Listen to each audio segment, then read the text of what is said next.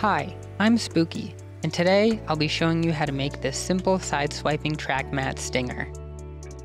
A stinger is a graphic overlay used for scene transitions. Track matte stingers make use of a track matte to indicate where scene A and B will appear. With track matte stingers, both scenes can be visible at once. The stinger itself is made up of two parts, the graphic and the track matte. The graphic is the topmost layer and can be used to cover up the scene transition lines. The matte is the black and white layer, where black represents scene A and white represents scene B. When combined, OBS will transpose your scenes in place of the black and white, while playing the graphics on top. Before we begin, make sure you have the following resources downloaded and installed: Adobe After Effects, Adobe Media Encoder, and a free WebM plugin located at the link on the screen and in the description.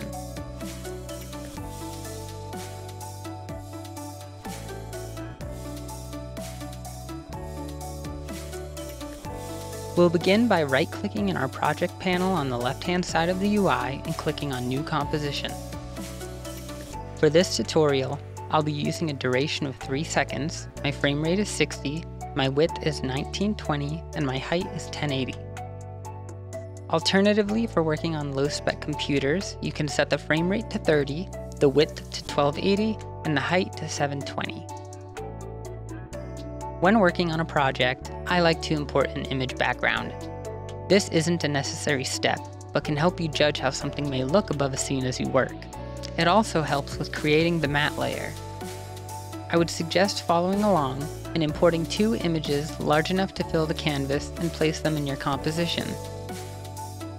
Next, I right-click an empty space on the timeline composition panel and create a new shape layer. This can also be done by clicking Layer, New, Shape Layer at the top left of the interface. Once the shape layer is created and selected, click the rectangle tool in the toolbar and draw a long vertical rectangle. Next, press R on the keyboard to access the shape layer rotations and adjust it as you'd like. I set mine to 25 degrees. After rotating, expand the shape layer in the timeline by clicking on the sideways arrow, then expand the contents. You should see Rectangle 1. Click on Rectangle 1 and press Ctrl D to duplicate. Grab the selection tool and move it to the side of our first rectangle. Next, I'm changing the fill of the rectangles to a gradient. The fill and the outline are configurable in the top toolbar when a shape is selected. To cycle between a solid fill and gradient, hold the Alt key while clicking on the fill color. Here, I'm adjusting the colors and layer styles to match my VTuber model.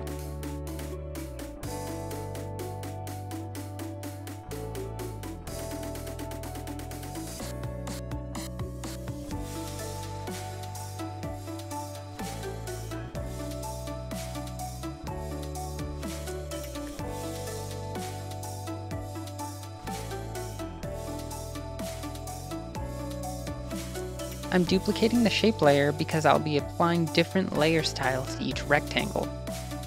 I set Rectangle 1 to be visible in one layer, and Rectangle 2 to be visible in another. Now I start applying layer styles and adjusting the color of things. I like to use drop shadows to give objects the feel of floating above the canvas.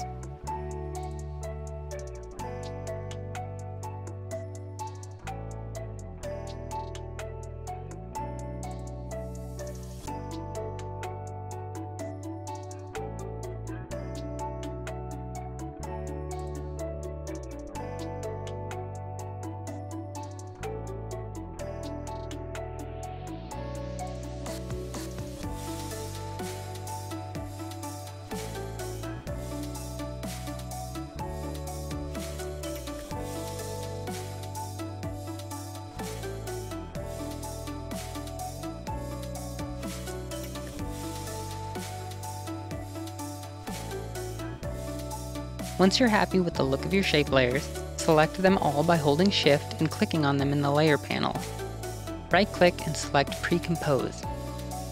I named my precomposition Lines. Ensure that Move All Attributes into the new composition is selected.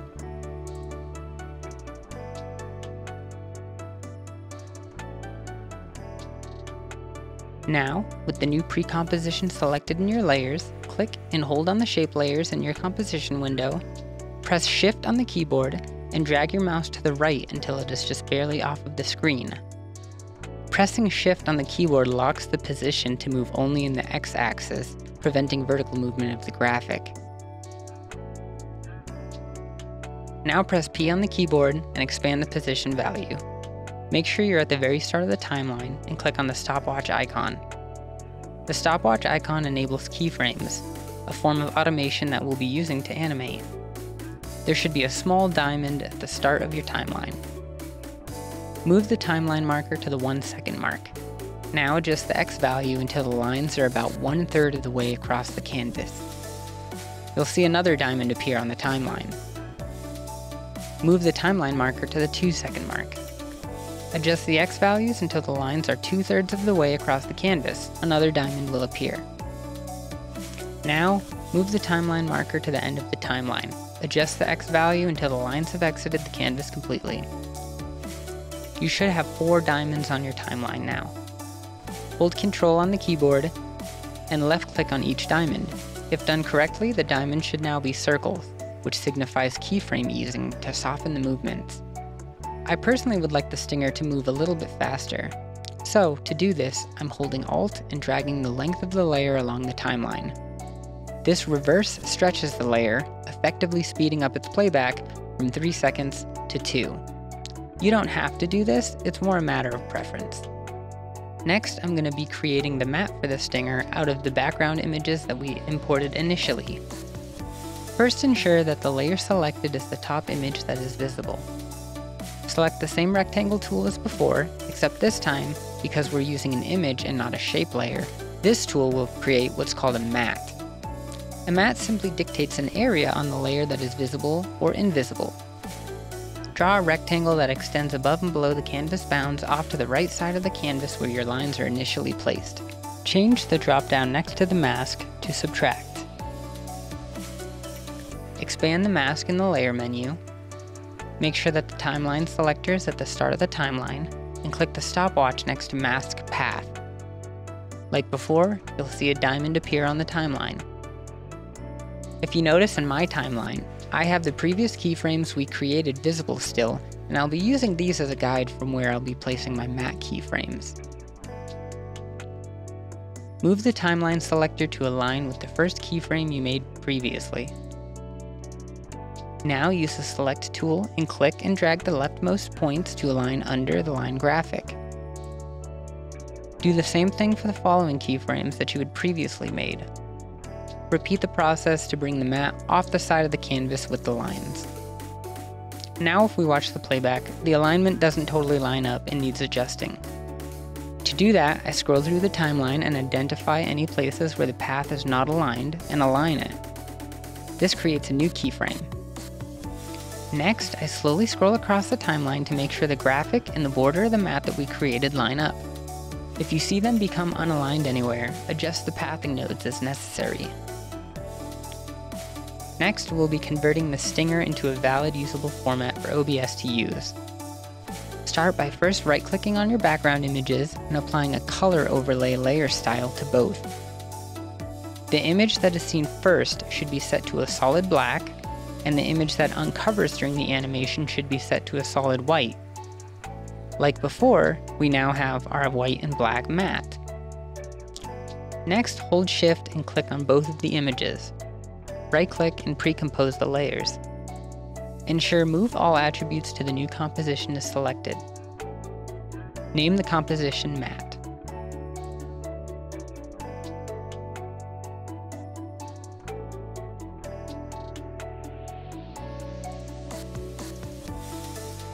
Now right-click on the project panel on the left and select New Composition. I'm setting the duration of this composition to 2 seconds to match the length of my graphic layer that I had shortened. My frame rate is 60. The height should remain the same, but your width needs to be multiplied by 2.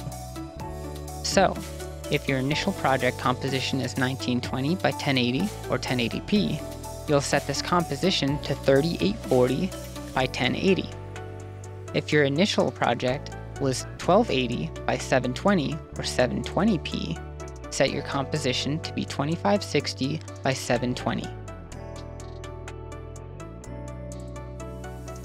This new canvas is essentially the size of two singers side to side, the left side being only the graphics and the right being only the matte. OBS uses these sides to sandwich your scenes and graphics together. Bring your matte onto the composition and align it to fit on the right side of the composition. Next, bring your lines graphic composition into the new composition.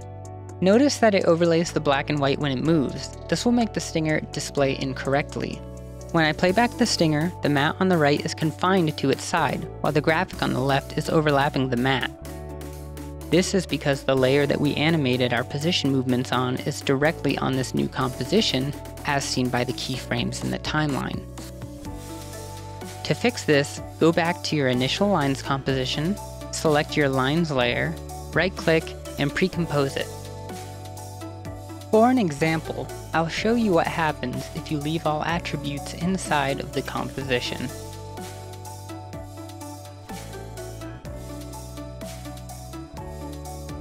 Notice that as I bring the stinger onto the timeline, none of the keyframes from the composition remained with it.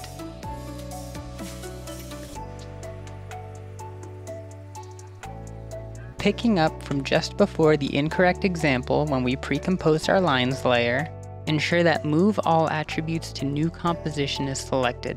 Name it Stinger.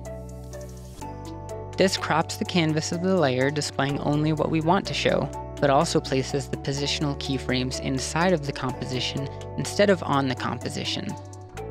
Now drag the stinger composition onto your large double-sided composition and align it to the left. Playback should show them both play next to each other at the same time in sync. The stinger is now complete and we can begin to render. To render, click File on the top left, then Export, and add to Adobe Media Encoder queue. Change the format dropdown to WebM, and then click on the blue text under Preset.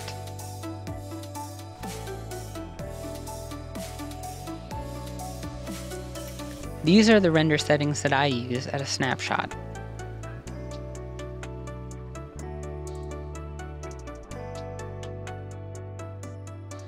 Under Image Settings, make sure the size matches the wider canvas that you created, which can be done easily by clicking on the checkmark. Set the method to variable bitrate, uncheck 2-pass encoding, check Use Maximum Render Quality, and ensure that Include Alpha Channel is checked. Click OK. It's important to note that artists can use a number of different render settings. Not every setting has to be the same. If for whatever reason you can't run the stinger, for example, you can lower the bitrate to something like 5000 and then try that. There may be a slight noticeable decay in quality, but the stinger will run smoothly. Click the blue text under the output file to change the file destination. When ready to render, hit the play button on the top right. Once rendering is complete, we can test the file in OBS.